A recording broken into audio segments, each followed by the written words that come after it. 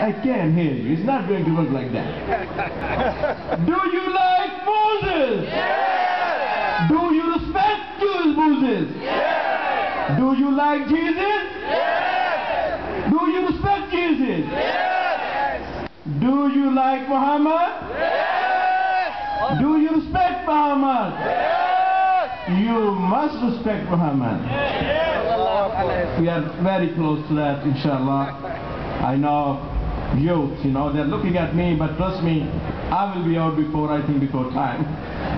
Okay, now, a brother, I met him many times with a smiling face from Bronx, the man who wins the primary,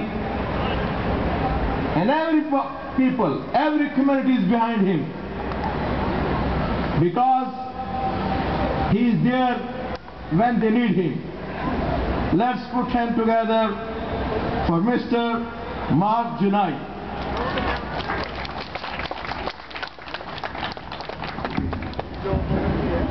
Assalamu alaikum. I am truly honored and humbled by each and every one of you, and privileged to be here on the 27th annual Muslim Day Parade. The real hand of applause should go to each and every one of you, and I encourage you to give yourselves a hand of applause for being here today.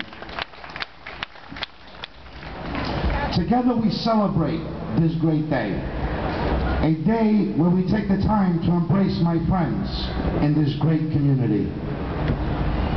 This great nation, the land of opportunity, was founded on the principle that each of us are allowed to practice their own religion, preserve their own culture, traditions, and language. As an elected official, I will stand with you anytime that right is threatened. I will fight against prejudice and religious intolerance.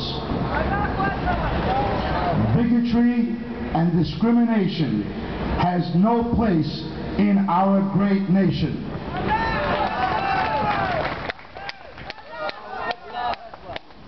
My success is testimony to our country's ability to be a nation that embraces us all, regardless of ethnicity or religion. That will be a cornerstone of my role as an elected official. I look forward to having your religious holiday, Eid, being celebrated in this great state and in our New York City public school system. God bless each and every one of you, and God bless this great nation of ours. Thank you. Thank you very much, Mr. Mark Gjonaj. Now we are going to listen our Grand Marshal, a man, the people love him, not even from territory